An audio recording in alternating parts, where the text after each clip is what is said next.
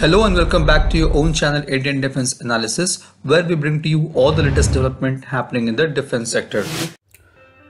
The India's 5th generation fighter jet program AMCA's project director A.K. Ghosh has said during the Defense Expo that the first prototype of AMCA is expected to roll out in 3 years and the first flight could take another year and a half. Considering we are at the end of this year, the rollout could be expected at the end of 2025 and the first flight in mid of 2027. Now, as we are already aware that the PDR, that is preliminary design review of the fighter jet, is complete, and currently its CDR, that is critical design review, is ongoing. As per the latest report, the comprehensive design review, that is CDR, is almost complete, and the documents for the same will be soon handed over to Indian Air Force. And once Indian Air Force accepts them and signs them, the cabinet clearance for the funds could be given, after which the work to build prototype will begin. For Tejas Mark-2, the funding amounting to Rs 9,000 crore has recently been approved for its prototype development, testing and certification, but the funding approval for AMCA is still awaited and can be expected once the CDR is complete. ADA will develop 5 prototypes of AMCA for flight testing, which will cost close to 900 crore each. However, this cost will further reduce when the fighter jet enters into full-fledged production.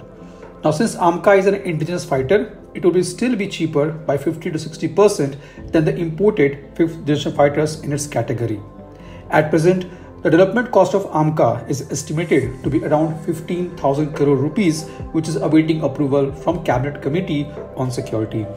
However, HAL, which is the development partner for AMCA, has commenced the sourcing and manufacturing of certain parts such as metal cutting of titanium bulkhead of AMCA aircraft as part of technology development, which commenced on July 30th this year.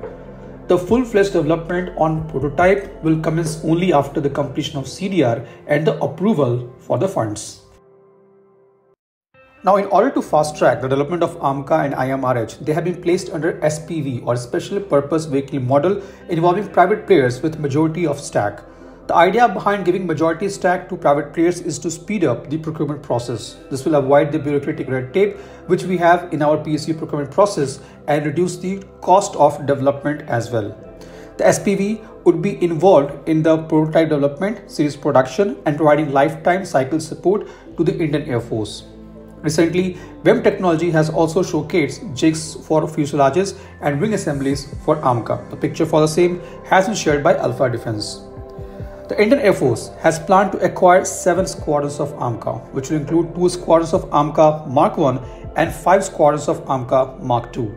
The Mark 1 variant of AMCA will be powered by GE F414 INS-6 turbofan engines capable of generating maximum thrust of 97.9 kN with afterburner.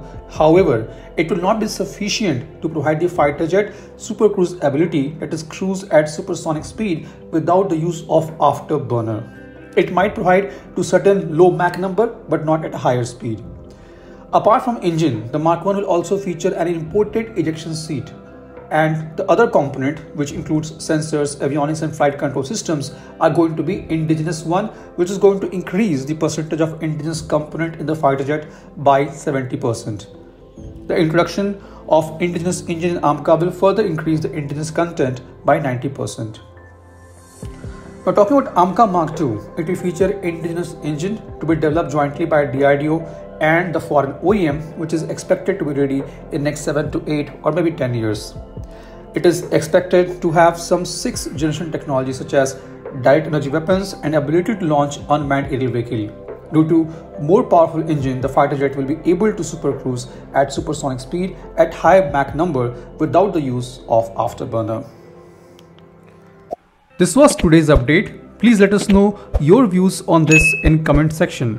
If you like the video, do not forget to like, share and subscribe. With this, I would like to say goodbye and Jai Hind. We'll soon back with more interesting and amazing development happening in the defense sector.